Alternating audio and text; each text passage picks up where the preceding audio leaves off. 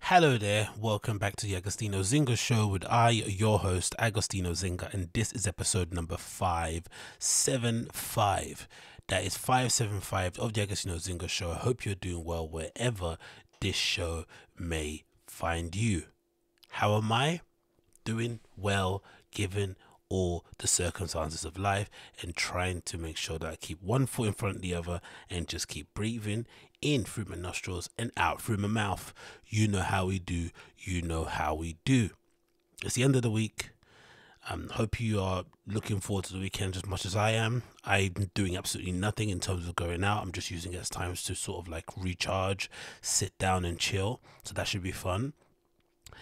And yeah, just get my thoughts gathered. Really, it's been a bit of a barnstorming couple of weeks for me since the vacation, coming back home and working and doing whatever. It's just whole been a bit of a whirlwind, and obviously balancing the stuff that I'm doing here and other things I want to do outside of work. So that's been something to kind of get used to, and then getting back on my gym flow. That's been a bit difficult as well. But in all actuality, this is a weird link to make.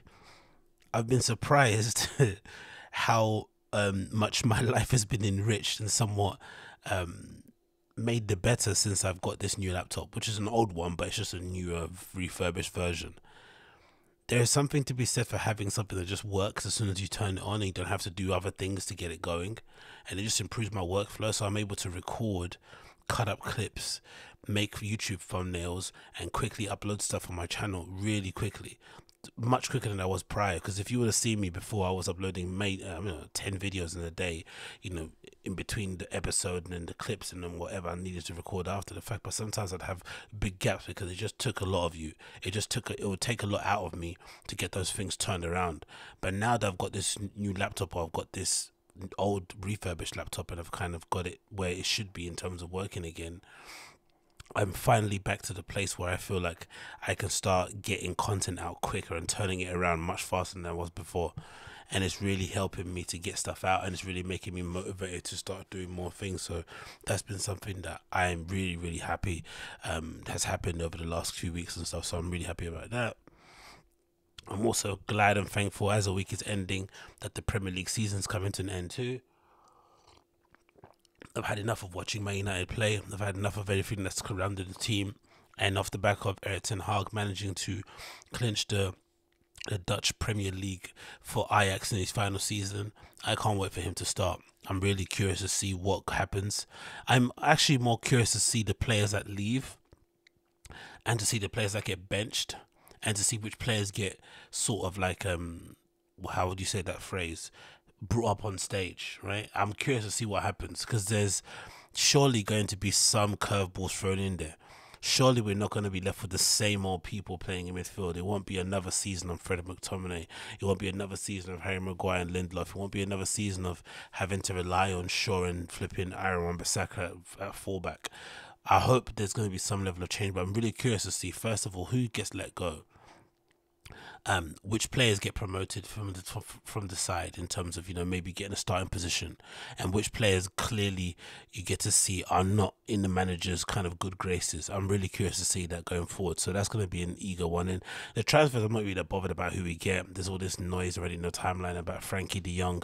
I could give a toss about getting a nice glittery marquee signing to appease all the FIFA lot. I don't care about that.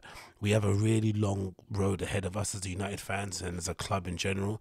This is not going to be a quick fix. So Erik ten Hag coming in is part of a long-term plan. Whether or not he will be the long-term successor is, remains to be seen. But he's definitely going to play a role in our overall long-term plan. And even if it doesn't work out for him, I still want us to go and approach it the same way we did when we hired Erik ten Hag, in terms of identifying somebody that has a way of football or style of football that the club wants to adopt.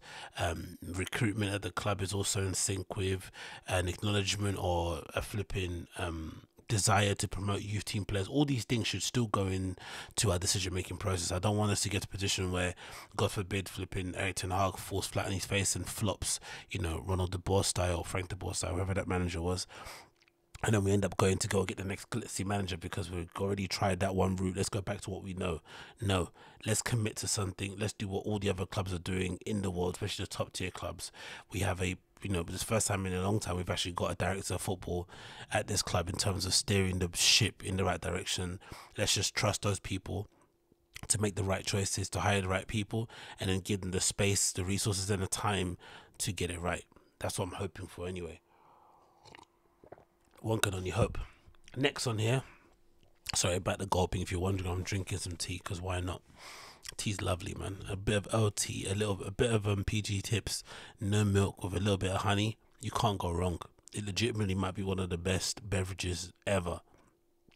Whether it's hot, whether it's room temperature, whether it's just cool, it's legitimately one of the best beverages. It's proper versatile that way. If it's cool, you chuck in some ice cubes in that bad boy, squeeze a little lemon in it, boom, wash that down your esophagus, you are laughing. So yeah, I'm not gonna, you know, apologize for drinking tea. I'll just apologize for gulping on the microphone. We continue. Next, I wanted to talk about, I wanted to quickly give my thoughts regarding Ozark, because I remember I spoke about it previously, or maybe I haven't actually, when it comes to stuff that I watch. Actually, I need to do that more often.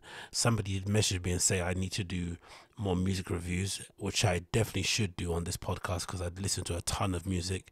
Obviously, being a fan of music in general and also being a DJ, I'm kind of always hunting for new stuff, like stuff that you probably wouldn't think I'd be into, I'm listening to, but I don't really have a place where I kind of capture that, apart from when somebody might ask me, oh, what's something new you listen to that you think I might like, then suddenly my recommendations come out. But I'd like to have some sort of record of the stuff I listen to, and maybe we can share some stuff and whatnot on this podcast too, and maybe some recommendations here or there. But anyway, that being said, I'm also a little bit of a whore when it comes to TV series. Nowadays, not so much, because my time has been taken up with other things. I don't really have the time to sit down and watch as many different shows as I did in the past. I still can get through a season, but before, I'd be banging out 3 or 4 shows, you know, in the same flipping week or something, right? Trying to hammer them through one after the other. But I did manage to finish Ozark season 4. I do think this second half, because they split the season in 2, they dropped one half in, you know, a few months ago, and then obviously this half recently, and I do think this half is far more better. The most recent one is far better than the first, but I still have a lot of gripes against the show. One of the main gripes I have against the show is this idea that the Bird family, who have essentially, again, this is going to be spoilers, you know, ahead, so if you don't want to hear what I'm going to speak about, then make sure you fast forward or something, or you just X off the video if you're watching a clip, because I'm going to be full of spoilers here. The one thing I don't like about Ozarks is that for whatever reason, the writers have deemed that the Bird family, who are kind of a family who basically stumble into a life of crime, they don't really have criminal tendencies about them at all. They stumble into a whole entire family, not like Walter White style in Breaking Bad, where it's one man kind of saying "fuck you" to the world, or "fuck you" to life, society, to whatever, right? To his fortunes. I'm going to take my life in my own hands and just do what needs to be done in order to kind of live the life that I want to live. No, this is and then him kind of pulling his family in along the way. This is an entire family essentially being corrupted at the same time, especially when it comes to Wendy and, was it Mark Bird or whatever his name is, right? And I really hate it, because the reason why I hate it, because it's not realistic. Like, you got these 2 middle-aged, you know, men and women who stumble into a life of crime where they're essentially washing the money of drug cartels, Mexican drug cartels to be specific, right? Very brutal Mexican drug cartel people who are known for their vicious ways in terms of how they get their way in life. They're dealing with those guys, and somehow throughout 3 seasons of many ups and 4 seasons of many ups and downs, many mistakes, they are somehow still alive. Forget the kids is one thing, but for the main couple to still be alive after all this time is a real, I think, black mark on the writing. It doesn't make any sense. Part of me thinks they wanted to do it that way in an effort to kind of show that sometimes the worst people get away with it, which I can understand. And I'd imagine if you are involved in a Mexican drug cartel and you're helping them you're helping them launder their money, into legal businesses, or to just wash it so it's clean so they can launder it into whatever they want to do with it, you would imagine that person will be somewhat valuable. An accountant, a business advisor, you'd imagine it would be. But we've heard many countless stories of accountants, lawyers, money managers being blown up in their cars, thrown off of bridges, hanged off of buildings. Mexican drug cartels don't care, they don't play. You cross them and it's end. They like to send very stern messages out there so that people don't cross them, because if you hear some little rat lawyer who was making a Mexican drug cartel billions gets offed, because he made one mistake, it's going to ensure that you keep your head in the swivel and that you make sure you concentrate and do your job well. So the fact that this family, the Birds, made so many mistakes along the way, did so many fucked up things, tried to take advantage of situations, tried to outsmart them, Mexican drug cartel, and they still ended up surviving, it really does irk me. I have to be honest, it kind of irks me. And especially when you consider the ending of it, where Ruth Langmore, who I think is one of my favorites, I think is definitely one of my favorite characters of the show, she ends up, meeting her tragic end, even though she was one of the people in the show, I felt like, who managed somehow, by a lot of effort, to pull away from the Bird family, vortex of misery. It's such a flipping it's such a vortex that's hard to kind of pull away from. It feels like every character that kind of crosses paths with them for a pretty long period of time somehow ends up paying the price, whether it's inadvertently or inadvertently. But I feel like Ruth Langmore, her character, finally was able to pull away, finally was able to get on her own 2 feet by swindling them out of the casino, which was brilliant to see. Finally ends up having, the grace or the luck to get her record expunged. She's the first Langmore, I think, to have a clean record, she says, right? And she's going to start anew. And then she ends up getting offed at the end, which is obviously tragic, but makes sense considering who she killed. But still, if there was one person who deserved to die, it was definitely Wendy Bird at the end of season 4, for sure. She deserved to get offed, 100%.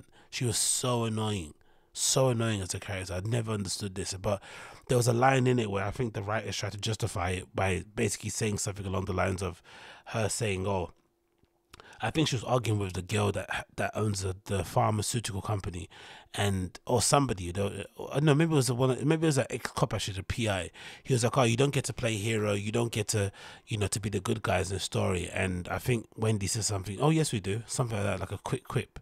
So maybe the writers knew that it wasn't going to be well received, the ending, so they wanted to justify their writing by saying that no, these people are like the Koch family, they are like this whatever family, the Clintons, whatever they are, right, in that they do get away with the most heinous crimes because of just who they are and because of luck, because of white privilege, whatever it may be. But I just think it was a bit of a hard watch to kind of buy into the idea that the Mexican drug cartel would allow this family to remain intact, considering all the bother that they've kind of put them through.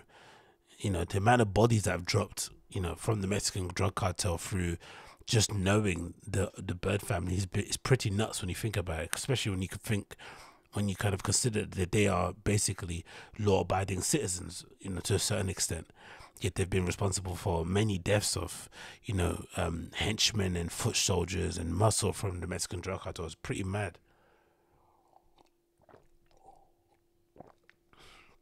But anyway, it's a decent enough show.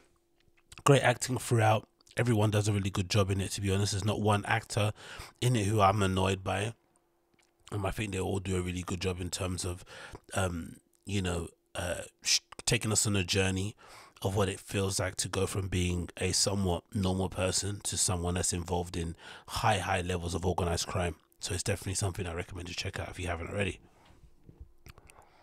Next on the list, I want to quickly update regarding the whole young fella in Gunna and YSL Rico. Man, it's been really sad to see these pictures of Gunna on the internet, these mugshots. Obviously, his mugshot's been released. That was the first thing. This is courtesy of Michael Seedon. It says, breaking: rapper Gunna Sergio Kitchens has surrendered to authorities in Fulton County. He is charged with conspiracy to violate the Racketeering Influence and Corrupt Organizations Act, aka RICO. and obviously he looks incredibly pissed off in this mugshot. There is no smiling or trolling for the internet. That is somebody that's really annoyed that the system has got him hemmed up like this. But this isn't the worst. The worst picture is this one. This picture's been leaked of Gunna. Looks like he's in court. Maybe he's at his hearing or something. It's an image clearly taken from the live stream of them in court or something, and he legitimately looks like he's been crying all night. His face is incredibly puffy, somewhat so much so, more so in comparison to this picture here. He doesn't look as stoic or as saintly looking as Young Thug did when he was at his hearing. He definitely looks like somebody who finally the reality of the situation is finally maybe hitting home, because I'd imagine at this hearing as well, his bond was denied. So I think a lot of people were speculating online that because Gunna's charges weren't as serious as the other people who were indicted, the 28 people on there, that most likely he would get let go, because I think his indictment was basically that he was associated with YSL and that he threw up some gang signs and had some chains that he was wearing that had the moniker on it, but it was nothing to do with actually committing a crime against anybody, right? Or selling drugs or anything of that ilk. And loads of people online, loads of sort of, you know, experts sort of in that field kind of hypothesized or guessed that maybe he would be released. He'd be one of the first to go out on bail. But it looks like this Rico, they're trying to send a message, and they basically denied him his bail. And I'm assuming he probably was made aware of that before the hearing. But yeah, he definitely looks like somebody that's been sobbing and crying all night in his cell. And it sure must be a mad reality to kind of be going through, right? Because he legitimately is a pop star, Gunna now. He outsold The Weeknd, right? On the same release day, he outsold The Weeknd by I think 50,000 units or something. Pretty crazy, like first week sales. He clearly has crossed over in the point where I think it happened to Lil Baby too, the same way. I don't think we actually knew Lil Baby crossed over until the numbers started looking crazy. We didn't actually, there was never a moment where it suddenly went from Gunna being the person everyone in the quote-unquote streets loves to suddenly Gunna being somebody that people on daytime television know who he is. He obviously kind of leaned into the meme, especially how he dresses and all that stuff and all the things that he says, and obviously the Pushing P stuff for the last album was flipping genius. And then I think the last bit of content I saw from him was this amazing activation that he did with Emilio Pucci, where he flew over to Italy and he was doing this thing where he was on a boat in Venice and he was hanging out with models and trying on cool clothes and beating a tambourine thing on at some dinner table. He was like he was living life. You were like, okay, cool. And it was like he was out there on his own. So he clearly just went there with his assistant and manager or something and just enjoyed and picked up a nice healthy bag, got decked in some great pieces of clothing, got exposed to obviously the European market. Maybe there was an opportunity there, or maybe there was conversations while she was out there discussing a European tour, whatever. It was clearly a moment where you could see, oh, this man is clearly in his element. He's loving life. He's kind of on his way to reaching the next level that he wants to get in his career. Credit to him. So it's always awesome to see somebody that you listen to on mixtapes suddenly living that sort of life, and then bang, in a blink of an eyelid it all gets taken away, and now you're looking at some serious time in prison or just a prolonged time sitting down. Because I'd imagine part of the issue with being in jail is, you know, of course it's hell on earth, don't get me wrong, but in this case when you're somebody of some sort of notoriety, it's the unknown, right? Because obviously everyone around you and your team is going to want you to be, is going to try and be optimistic about the situation because they basically rely on you for a paycheck. So they're not going to give you the real. And you obviously are in such you're in such disbelief at where you're at right now, given where you were at the day before and whose guts you were swimming in, that most likely you will probably try and convince yourself also that things are going to be okay. But you don't know. So I would imagine the unknown is probably worse than just getting a sentence, because a sentence obviously is brutal still. Getting told you have 60 months, 5 years, whatever it may be, is going to be harsh. But knowing that you've got that time, it's just a process just kind of ticking off the days. It's hard, don't get me wrong, but it's still, you know where the finishing line is going to be. But sitting down like this in a jail, not knowing what's coming your way, what evidence the police actually have, what other trump cards they're going to pull out from their back pocket, have your co-defendants snitched already on you? Should you be talking yourself to save your career? Who's looking after your mom? Who's looking after this? Who's looking after that? So many things racing through your head. So it's no surprise that he was probably sobbing. And again, this man's a legit multi-millionaire off of the back of saying pushing P and wanna flow and shit. Do you know what I mean? That he's living a good life. So to go from that to sitting in a cell where he didn't really expect it either, harsh stuff. So yeah, thoughts go out to Gunna and those, man. It must be a mad situation to be in. I couldn't imagine anything worse personally. But also this might serve as a reminder, or as a kind of wake up call for some of the goon kids out there. Like, as fun and as cool as it is to be associated with a gang coming up as a rapper, because, you know, the ties to the streets that rap has and hip hop has are just undeniable, and there's something that no one can break. It just is what it is. The real downside of it is that the consequences are grave. It's either you end up in a grave, or you end up getting locked up for a prolonged period of time. And sometimes, oftentimes, it's time that you probably can't afford to lose. You're not going to ever come back with the same amount of buzz. Look at Bobby Shmurda, right? He's got a lot of goodwill around him because he generally seems like a decent human. But because he got locked up at the time he got locked up in, and life has basically moved on, he's kind of had to reinvent himself. He hasn't just come back in and just started doing music and people cared. He's kind of had to make people care about him through his personality, which he's doing a great job at. But it's not as if when he came out the world was the same again. He had to pick it up and kind of start again, you know, from scratch basically. And it feels like, you know, those guys, Young Thug and Gunna, especially those two, had built up such a good head of steam. They were going to such good directions. They were getting such favorable reviews and, you know, feedback and stuff, and things were going well, that you just feel like if they do have to sit down, it might really derail their career to a point where, you know, it might not be what it once was ever again, which is a real shame considering both of them are super talented and people that I listen to on a regular. So yeah, hold your head up, Gunna. Hold your head up. Next, we're going to talk about this news that everyone's talking about on the timeline regarding StockX and Nike. So, from what I understand of the situation, StockX was trying to, in their flipping wisdom, were attempting to sell NFTs on their platforms, or, you know, entering into the NFT space by having a separate market space where they'll probably sell NFTs or allow people to really sell them. Cool, whatever. Think of what you want to think about non-fungible tokens. I personally think they're dumb, gay, godless, and horrendous looking pieces of art, whatever you may call them, and I wouldn't waste a single dime of my own money on that shit. Personally, that's just my own personal opinion. But I get the technology behind it. I understand the potential of it. I get it, cool. But the art itself, just talking from a purely artistic, creative, objective point of view, I think it's trash. StockX wanting to sell some NFTs on their platform. Obviously the NFTs will feature sneaker designs that they don't own or anything. Nike kicked up a fuss and said, you can't do that, those are our things that we own, you can't then sell them on. And this whole legal thing happens where, you know, can you copyright an NFT? Does Nike own the likeness of an Air Force One in all its guises, whether it's painted on with oil brush, or with, no, whether it's painted with oils, with flipping watercolors, whether it's imagined in your head? Do they own it in all its entirety? Interesting debate. Well, it looks like Nike wanted to put one in on them when it comes to StockX and just continue the beef and add it to another level when they basically insinuated the following. This is it. Nike escalates StockX feud and says the site is selling fake shoes. So in order to kind of really up the ante and put the, you know, pedal to the metal, they decided to say, hey, you know what, fuck that, you sell fake shoes, fuck out of here. It says the following.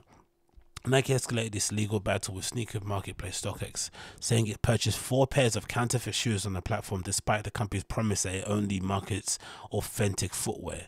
The world's largest athletic maker asks a federal judge to let it add claims of counterfeiting and false advertising to the current trademark infringement against StockX.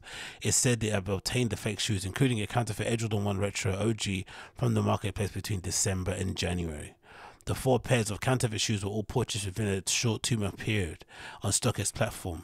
All had affixed them the StockX verified authentic hand tag, and all came with a paper receipt from StockX in a shoebox stating the condition and that the shoes were 100% authentic, Nike said in a court filing on Tuesday. Nike sued StockX in February in federal court in Manhattan, accusing the marketplace of blatantly free riding on Nike's trademarks and goodwill with a service called Vault NFTs. StockX argued that the NFTs aren't digital sneakers, but simply listings of physical sneakers that are stored in its vault that can be traded to users. Yeah, that's super sketchy. StockX said in a statement on Wednesday that it made its customer protection extremely seriously and invested millions of dollars in fighting proliferation of counterfeit products. StockX added Nike's latest filing is not only baseless but also curious, given that their own brand protection teams have communicated confidence in our authentication program and that hundreds of Nike employees, including current senior executives, use StockX to buy and sell products. Whoa. So StockX were like, hey, if you're going to accuse us for selling fakes, we're going to accuse your own employees, including senior staff members, of reselling shoes, which I think most of them do anyway. Because I know when I was at Nike, loads of people who were way higher, you know, who are in some sort of high position were taking advantage of the fact that our store at the time wasn't necessarily an official Nike outlet. We were kind of as well employed as, you know, what do you call them? Freelancers or whatever it may be. So they could basically bend the rules a bit when it came to taking shoes out of our allocation. Very, very dodgy stuff. Legal scuffles are breaking out over NFTs. Anyway, I think this is interesting for various reasons. The first reason why I think this is interesting because this has long been the assertion in sneakerhead kind of circles that StockX sells fakes, right? This has been kind of a common thing that keeps getting said. And for the longest time, StockX couldn't really fight against it because they didn't really have any kind of authentication program that they do now. But over the last few years, they've definitely introduced it and stepped it up a bit, and obviously introduced this thing where if you get this hang tag placed on your shoe, if you send it to StockX, it was basically a stamp to say, yeah, this thing is legit. But unfortunately, this issue is bigger than StockX. Is bigger than Nike even, or maybe it's something Nike has caused, because at the moment with the quality and the level that replica sneakers are at now, it's pretty much impossible to say whether or not a shoe is legit or not unless it's made, many months after the initial drop has happened, maybe unless it's made to a certain quantity and then loads of random ones appear. Even then you can still explain it, if you know in terms of Nike and how they fudge the numbers. So the fact that Nike are unwilling to mass produce limited edition shoes in order to kind of meet the demands of the customers that clearly want to buy them, because I've never understood now that sneaker collecting has now become a multi-billion-dollar industry and everyone and your mum knows what a Yeezy is or has heard of it and knows what limited edition shoe is and what reselling is. I don't get this whole kind of artificial scarcity that they kind of include in the market to make things more scarce, when really the truth of the matter is people who are into Jordan, especially Jordan 1s, they don't care if something's a GR. If it's a good shoe, they're gonna buy it.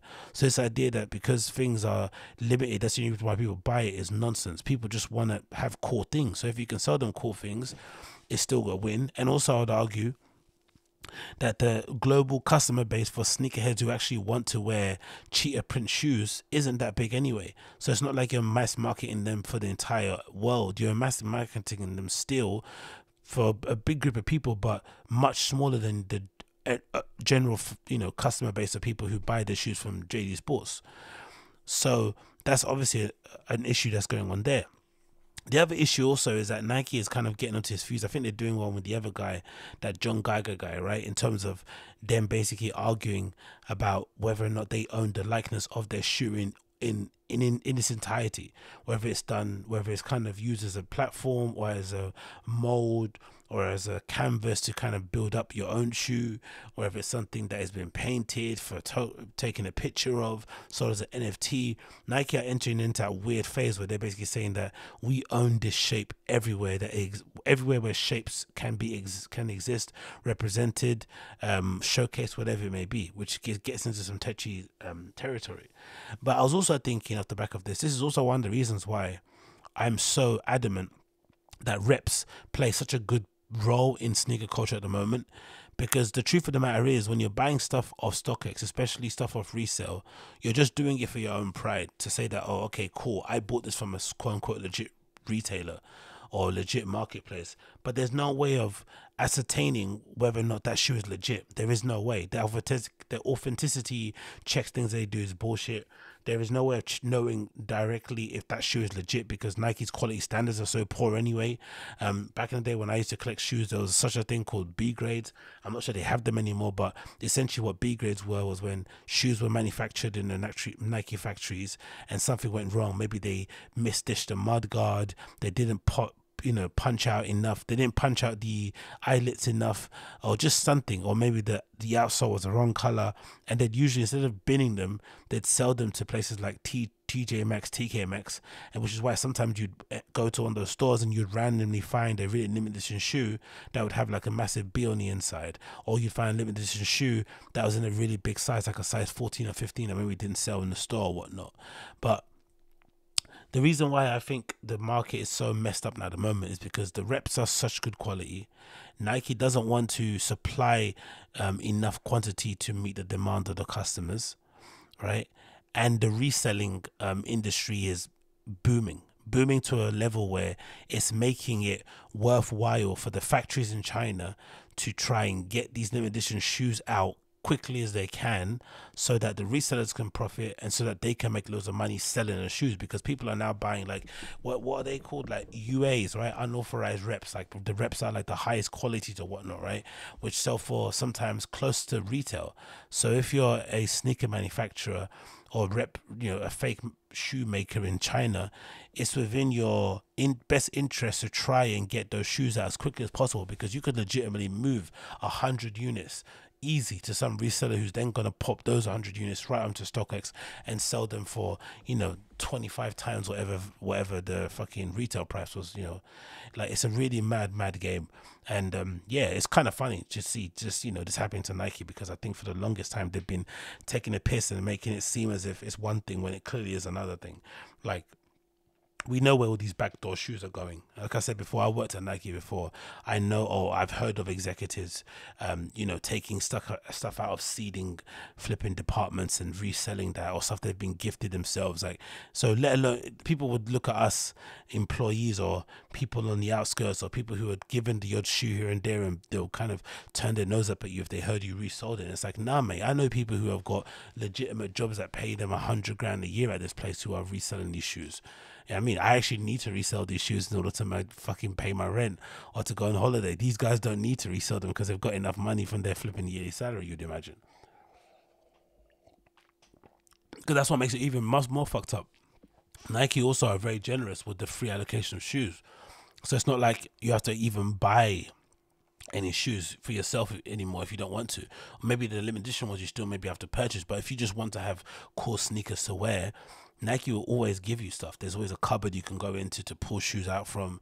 But still, these motherfuckers still will go out and resell. And the worst thing about those guys is that they were also the tightest people.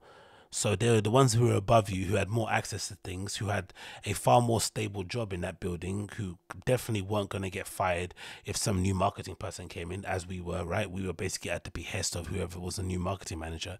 They were really in a good, comfortable position, yet they still would be greedy when it comes to sharing the love, in terms of giving other people a hookup or allowing you to take maybe the limited edition shoe in the size that you need. They'll be super tight with those kind of things. I never understood why, man. But again, I think once you get in on those places and you become the person that gets stuff and whatnot, it's hard to let it go, especially when you tie that intrinsically to your self-worth or to your value as a human being, which I can understand. And I'm just glad I enjoyed that time as much as I did when it was there. I didn't really tie my whole personality around it, even though I still love sneakers to this day. It's definitely a part of my life that I feel like contributed to a lot of great things that I experienced in life, in terms of meeting friends, in terms of traveling to interesting places and whatnot. In terms of my worldview, I think has been thoroughly informed by my love for streetwear and sneakers, for sure. But I never let myself get lost in the sauce. I never let myself get too attached to this stuff, to the point where I would be willing to do anything and everything to get a pair of sneakers on my feet. It really isn't that deep for me, man. It never has been. Next on the list, we're going to jump into this one, courtesy of Over Under, featuring the unreleased pair of Off-White and Nike Air Force One lows in a light green spark that look absolutely incredible. I really want these so bad. These color block Air Force Ones that Virgil did, the ones in green, the ones in yellow, the ones in blue, I think are some of his strongest work, especially on the Air Force One, especially with the way that he did the swoosh, especially with the way that he did the inside lining and all these little details, and just the pigment of them as well looks really good. I don't know if it's like, I'm assuming it's something that's been worked on many hours, that he kind of slaved over in terms of finding the right hue, the right Pantone, the right contrast, whatever it may be, to get them to hit this way. But they look so good. I'm such a fan of them, man. I really am. Now, whether or not I'll be able to cop and be able to purchase and have these on my feet also, it remains to be seen, right?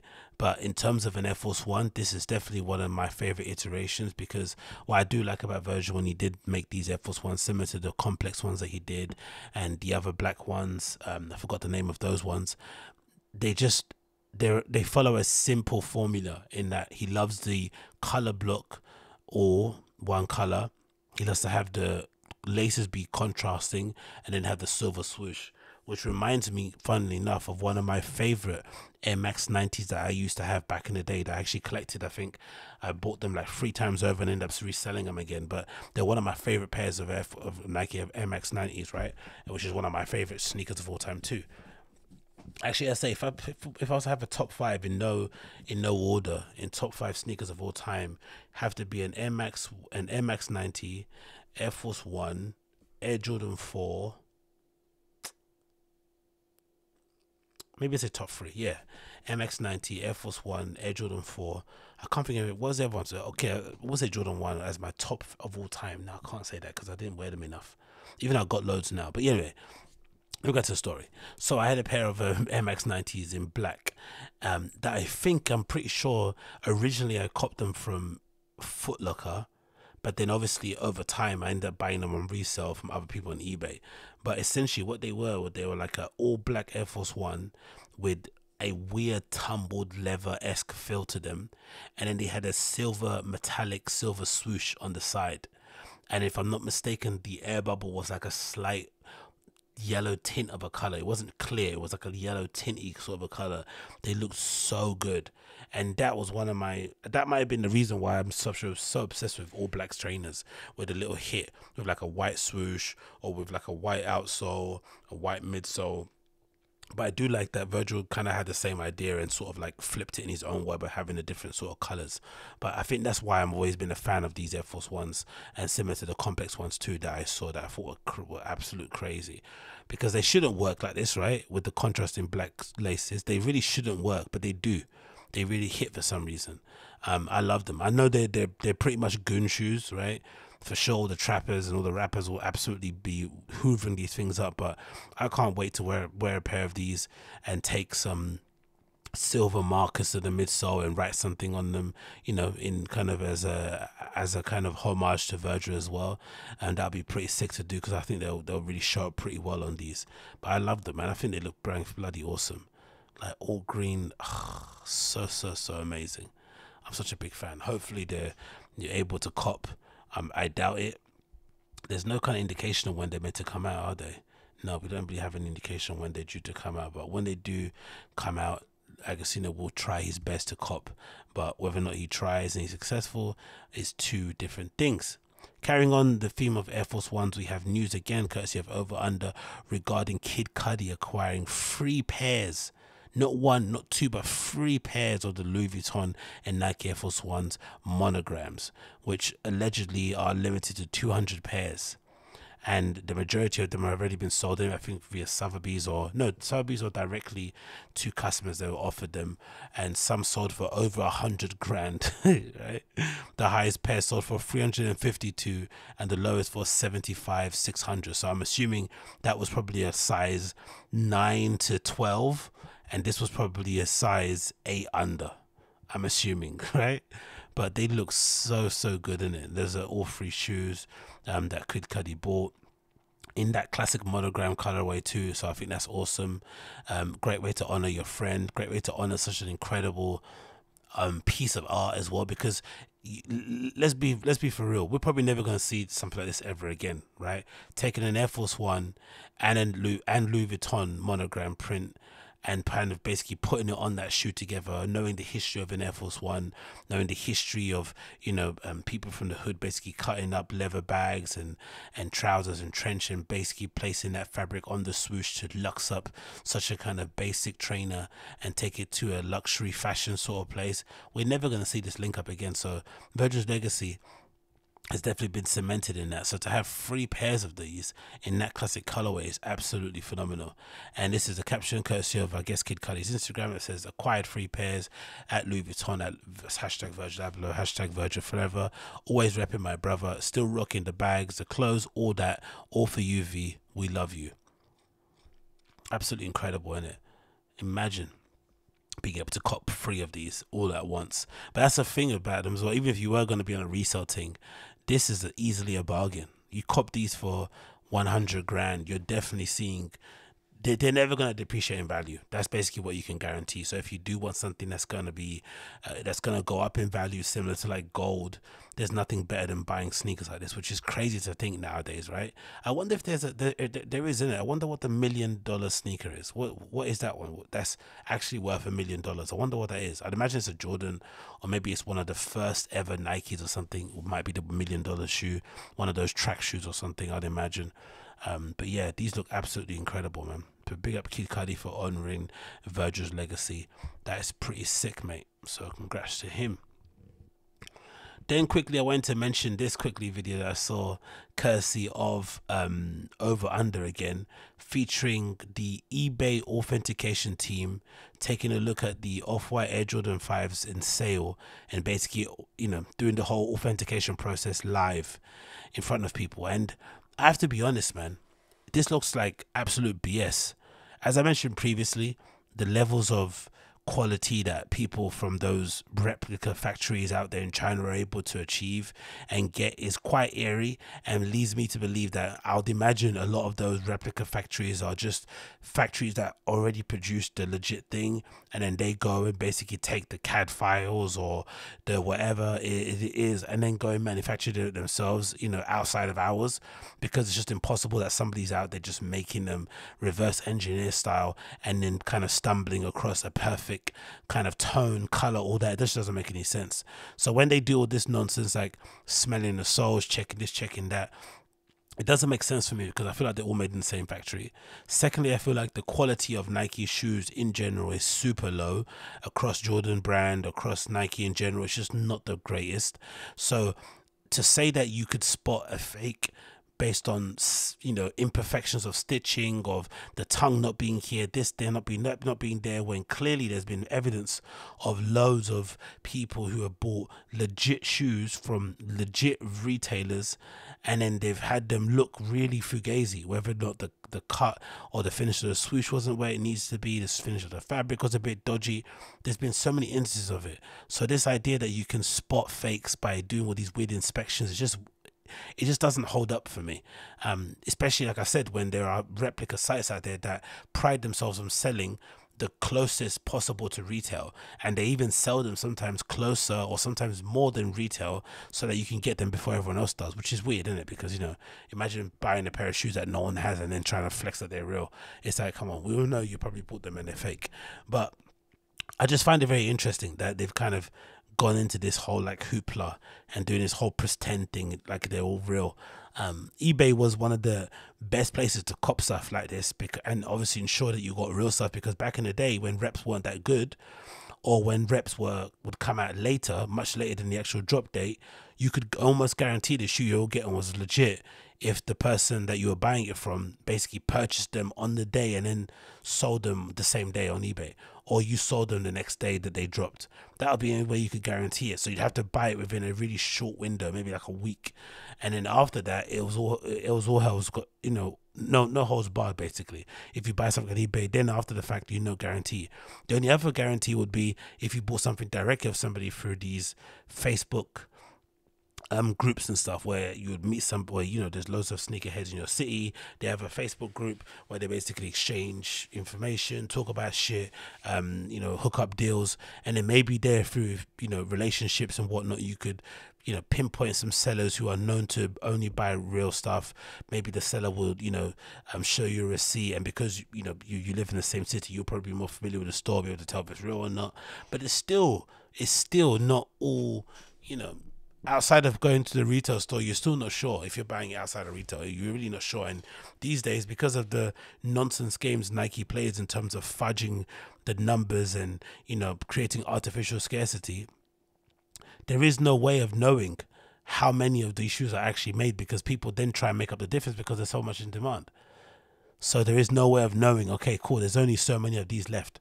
Like, look at the flipping trophy room Jordans, the ones that flipping Marcus Jordan flipping backdoored, and he still has a job there, which is incredible to say, in the least, in it, right? This guy makes his own Jordans, backdoors them, and sells them for however much money he sold them for outside of a flipping hotel. Yet he's not been, you know, publicly sacked or fired from Nike or anything. That goes to show how deep the corruption runs, but that's a story for another day. But yeah, I just thought all these games were a bit pointless personally for me. I'm seeing this video now on the screen of this young lady inspecting the Jordans, and, you know, doing these weird inspection tests to make sure that they're authentic. And I'm like, there's no way to know. Really is no way to know. The reps are so good nowadays. People are so thirsty for shoes. Resale market is absolutely insane. It just breeds, you know, for an industry where people are just gonna do some fuck shit because there's too much money to be made. Unfortunately, that's the position we're in at the moment. But I guess it's worth a try. I guess it's worth a try. Okay, moving on. We have this news courtesy of Hypebeast regarding one of my favorite brands out at the moment, maybe one of my favorite brands, or the favorite brand of mine, headed by the one and only Demna, my boo. Balenciaga have opened pre-orders for its distressed Paris sneaker, which is for some reason absolutely captured the imagination of the timeline, so much so that everyone's really pissed off and, you know, giving their 2 cents on it. I don't really understand the outrage. We're living in this kind of, what do you call it, indie filth, grungy sort of like 2000 early 2000 sort of like feel at the moment at this sort of age. So if anything, this whole distressed, you know, severely distressed trainer, artificially distressed sneakers or clothing makes a lot of sense, because it makes me immediately think of Little B. Back in the day when Little B blew up and he had those white Vans. Remember Little B white Vans? Let me see if I can do Little B white Vans. Do you remember? This is the thing. Little B would wear these Vans and he wouldn't take them. I think it was because he wanted to make a certain amount of money at a certain date, but then they just became like a symbol of his. But then I guess maybe because he's from, where's he from? Is he from like San Fran or something, right? Maybe that was a thing too going on around there. Maybe it was a thing about people, what was this thing? What are those people called? They used to do that dance, that doogie dance, whatever it was called. There's something going on. But this just reminds me of that era where people were basically wearing and beating up their Vans to crazy levels. In the UK, what we had were Converses. We'd have like really beat up Converses, especially the white pairs, right? Those are the ones that everyone would kind of get beat up by. That's what people were wearing when they go to like hip hop shows, go to like indie shows, whatever. It would be like there was an actual thing. So when I see these Balenciaga distress shoes, I immediately think of that, and I immediately think of whatever else is on the market now that's being distressed. Just recently, there was a report that was out there that, you know, Jordan Brand were considering making an Air Jordan 1 and basically making it to spec as when it came out in 85. And I was also saying at the time, why don't they just reverse and engineer an actual legit 85 Jordan high, Jordan 1 high, and basically make it to spec so that it has all the distress marks and the yellowing of the midsole, because clearly people want that sort of stuff. There's guys on Instagram now at the moment who, you know, will take your Jordan and basically distress it for you and send it back to you for a fee. That's become a thing. So when I see people getting their knickers in a twist about stuff like this, I wonder if they're actually paying attention to what's actually going on out there. People have been doing this from day. Like, this is no different than what Virgil was doing in his trainers, what people were doing with the Mars Yards, what was happening when the flipping Triple S's, Balenciaga Triple, which I had originally dropped, they were purposely scuffed and marked. Even the new Balenciaga Defender, was it called Balenciaga? Was a Defender? This one, even this shoe that's just recently come out, this tire defender sneaker, this is basically pre-distressed. When you buy them brand new, they already come with like a weird you know, white chalky sort of overlay finish on them to make them look a little bit dusty. Like, this has been a thing for a while. This is not new.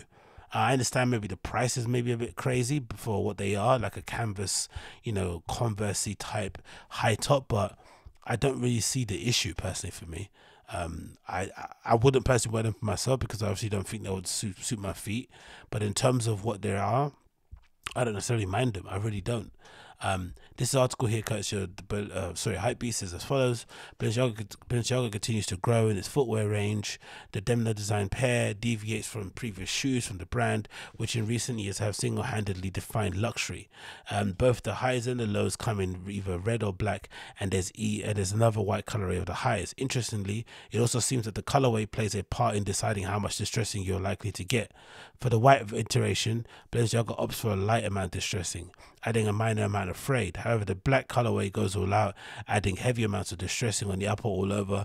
Here, the sole unit is also completely messed with Balenciaga branding scribbled on the inside. A toe cap is drilled. I actually wouldn't mind having this Balenciaga branding, you know, on some other Balenciaga shoes that I have actually on the instep. That actually looks pretty decent, not gonna lie. Take a look at it, and the mules retail for $495, while the white highs come at $625. So how much are the ones with all the scribbling on it? Because I think those are the ones everyone's getting their knickers and twists for. Those ones might be the grand, because I guess they may be like hand distressed or something along those kind of lines, right? Let's check them out. So yeah, so there's this pair that's even more distressed than the others. I'm not sure if is that purposely done. Let's see. Why can't you see them when they're super distressed? I wonder what that's about. Or they're just showing us a picture of one that they've distressed purposely like that. Because it also reminds me a little bit of the what's it called? Is it Kevin McFarlane? Was it Nike Vans? Was it a Vandal? Do you remember that? It was like a Vandal. Was it that? That people would chop up. It had like a foil print where you could chop it up and cut it up a little bit. Let's see, Kevin Nike Vandals. That's the one. Is that the one? Yeah, there we go. I found it. This one. Remember this? This came out ages ago, back in the day, where you could basically tear it up and stuff and cut little pieces out of it and burn little bits, and then you could get the underneath to show. What were they called? Let's see if I can get the name. That's it. Sorry, it was Jeff McFredrich. That's his name. Not Kevin. It was Jeff. Jeff McFredrich. Nike Vandals. These were really cool. And again, this is an era where people were going to like indie clubs and whatnot, moshing and whatnot, and they would wear these sort of things with skinny jeans, or what were they called, or like what were the other things people used to be called, drop crotch pants. Like, this is a whole situation. So yeah, the shoe itself was like that, as you can tell with the upper, sort of like a gingham type upper, but underneath there was like a silver base, so that you could essentially cut them up and reveal the inside of them if you so wish. Some people would burn them, some people would do different things. Yeah, look, see, look what this guy did. He burned some bits of it, made it come out, but it ends up making it look like a really interesting sneaker. Actually, Nike Vandals very underrated, isn't it? Very underrated shoe, man. This was one of the premier shoes back in the day that people used to always wear, man. Vandals, they were really nice. That colorway, especially the classic. Wow, someone's selling Terminators for $5,000. Crazy. Okay, so I'm not the only one that maybe is thinking Vandals might have a flipping renaissance. Let's see how much they're going for on StockX. Crazy, isn't it? Let's see. Let's just type in Nike Vandals and see how much they're going for. $290 people are selling Nike Vandals for. Let's see, Nike Vandal high. Let's just search for all and see what happens, what pops up. Okay, not too bad, but they're all 100 quid though. They're nothing less than 100. They're all going for crazy amounts of money. Let's see how much you can get them for cheap. If people are selling them for less than lowest ask or lowest buy. What is it? Average sale. No, let's do lowest ask. Oh, fucking hell, this thing's so hard to use. Okay, lowest ask. Let's see that. Lowest ask on some Vandal is £66, which isn't too shabby to be fair. But you know, most of these things I'm assuming they probably won't even have in my size. Let's just check them random university red one. If they do have these available in a size 10, let's see. Yeah, no, not in my size. So 288 in my size. Shit, Nike Vandals having the renaissance, isn't it? They're pretty expensive on a resale. Absolutely nutty. But yeah, that was what I wanted to make. What was I talking about anyway? Yeah, the Balenciaga Paris sneaker. Yeah, I don't really see the issue with it personally. I think they look pretty sick. I do like what they did with the prime pictures. It's clear that they maybe they've got ones that are fucked up, but they're not fucked up maybe to the level of the white ones that I saw on the Balenciaga website. But they're clearly using that image to drum up a bit of attention and get people talking. You know what I mean? So you can't hate on that really. Whereas it's there, yeah. So this image, I haven't seen this picture or this level of shoe available for sale. They're just showing you what they're showing you on this site, obviously, as I showed you here, but they're also promoting it using this image. So if anything, Demna's a master at marketing. He's a master at advertising, master at getting people riled up over nonsense things, because that's what they actually look like. They don't actually look like that when you purchase them. So it's a bit different, but still, people are getting crazy about it for whatever reason. But they're still $1,000 though, isn't it? That's pretty steep for what they are, but you know, luxury brands always gonna luxury, and it's just good anyway in general to see people wearing luxury brands and they're actually beat up instead of actually wearing luxury brands and being afraid to not flipping crease the toe box. That's what made me wonder, like, why people do that with Louis Vuittons. I wonder if there's people out there who buy Louis Vuitton sneakers and actually wear them like sneakers and don't walk like a duck with them. Like, that's why maybe I'd love to actually purchase a pair, just to actually wear them as like actual trainers on a day-to-day basis instead of like being worried that they might crease. So what if they crease? Do you know what I mean? They're sneakers. They're ugly sneakers, but they're still sneakers. Fuck it. Okay, how much of a show have I got already? Have I spoken about? I don't want to run this up too long. Okay, we can still continue. What else we have here? Yeah, let's talk about these. I'm a little bit ashamed to say that I like these trainers, but I randomly stumbled across them on Hypebeast and I had no idea they existed, and I have to say I really, really like them. And I think this might be the hood nigger in me kind of coming out, right? The guy that really wants to be on the corner with his plats, you know, flipping, billing up a zoo or something and drinking a Rubicon mango. This is what I actually want to do, and I think I actually want to wear these with a pair of skinny jeans and shit, and some chain I got from AliExpress, because these look so good. So they're what they call, take a first look at the Jordan 2 Tray Raptors. So essentially they look like, what is it, a Jordan 12, 11, I forgot that model at the bottom, with a Jordan 7-6 fusion thing on the top. They look a bit nuts, but I love them. There's something about them that I absolutely like. I don't know what it is. Or maybe it's not. Maybe it's actually just a mashup of loads of Jordans. I'm not really too sure. I haven't read the copy, because there's an 8 there I can see. But they look good, man. Is it just me, or am I, again, is it the wannabe roadman in me that likes these, or am I bugging? Please let me know in the comments down below if you see this video. I beg of you, because there's something about these that I think would just, I reckon I could freak these. I'm for sure reckon I could freak these and make these look good, 100%. What's the text say here? It says, since revealing its new hybrid Jordan model, the Jordan 2 Tray, which is inspired by 7 different classic silhouettes. Wow. Okay, that's why you can see them all in there. There's 7 different silhouettes in there. Okay. The shoe, which is constructed in mixed mesh and features leather mudguards, as well as the Air Jordan 11 inspired branding on the label tongues. The silhouette comes in all black base and sits on top of Take a look at them. So that colorway is obviously pretty sick, right? Which I'm a big fan of. But there's also a second colorway, which is this one, which I'm also very much a big fan of. I know they look like real infantile shoes, and I'm sure they will end up being very popular with college kids, as somebody pointed out here in the Hypebeast comments, but I can't help but like them, man. I really can't. So they're called 2 Tray. I wonder why they're called 2 Tray. What a weird name for a pair of sneakers, isn't it?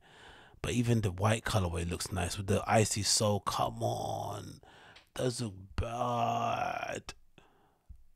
Why do I like these things? I don't know why I like these things. Okay, so what Jordans they've got in them?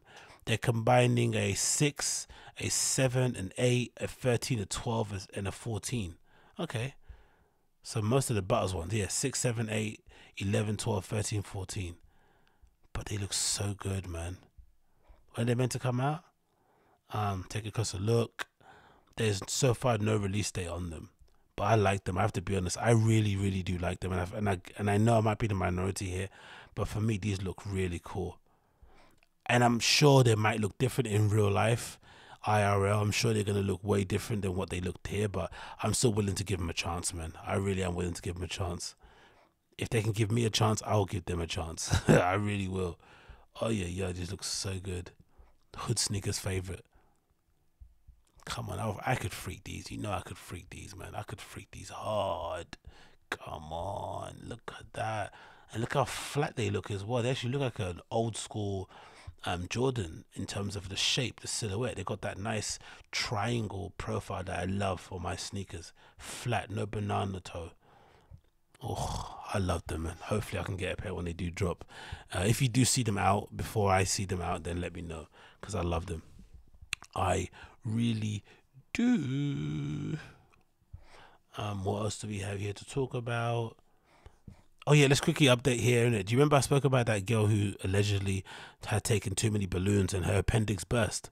Well, she decided to upload an update regarding the whole situation. So I thought, you know, why not? Let's just wrap this up this way by talking about that, so you can get an idea of what she's on, what time she's on now, and how she's feeling. Because it was a pretty serious topic, but I couldn't help but laugh, because it just, if anything, represented how excessive we are as a culture, and how much and why we end up doing the most all the time. This was it.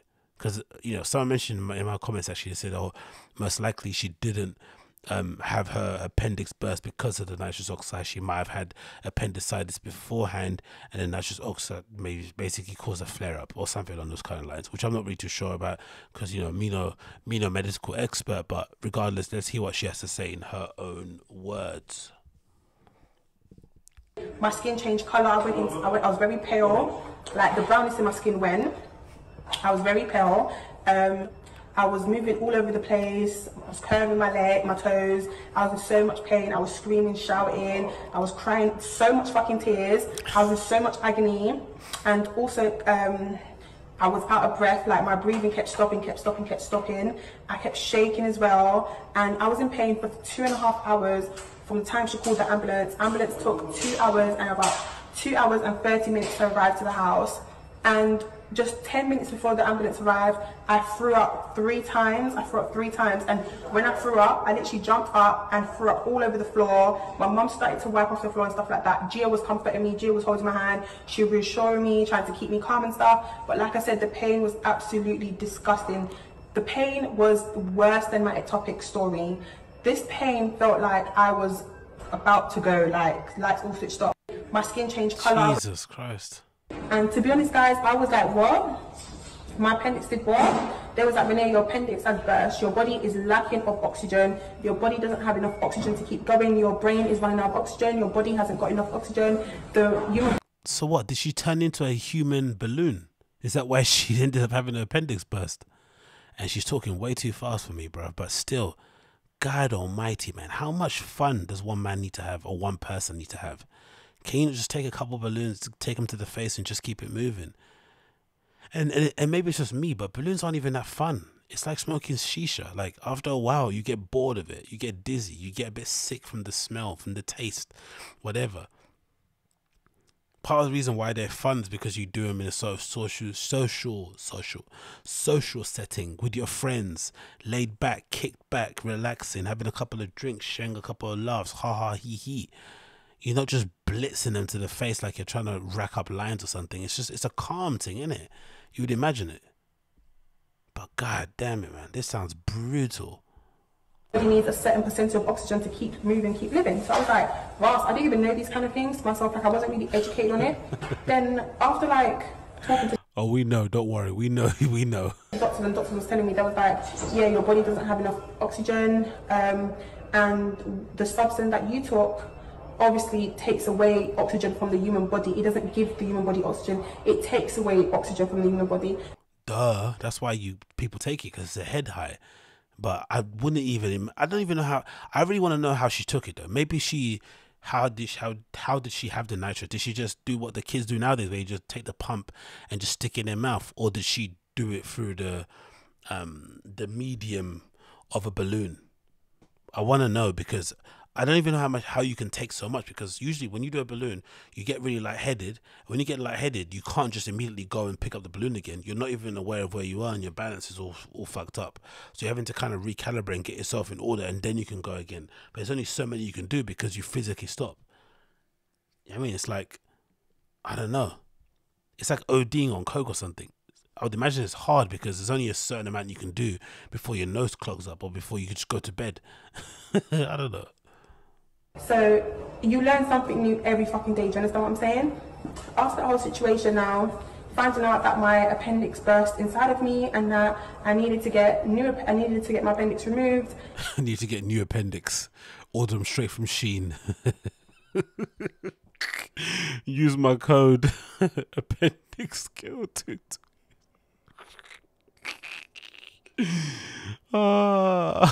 They didn't want to wait the following day. As soon as they got the results, they was like, this needs to come out of you today. We don't care if we're operating on you at 3 a.m. in the morning. This needs to leave your body today.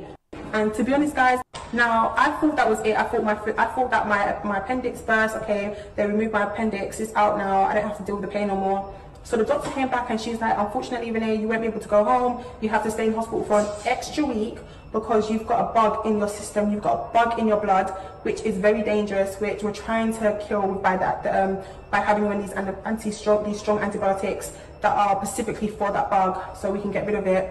It's in your bloodstream, it's inside your blood, and we have to remove it. She said the reason for the bug is because when your appendix burst, a lot of pus was coming, and this is the pus that was in my young people. I can't look at that. Oh my god. Out there, put down the smart whips, put down the vapes, because I was vaping a lot. I was doing smart whips, and these things are not good for you. It really affects you, messes you up inside. And like the doctor said, some people are not lucky.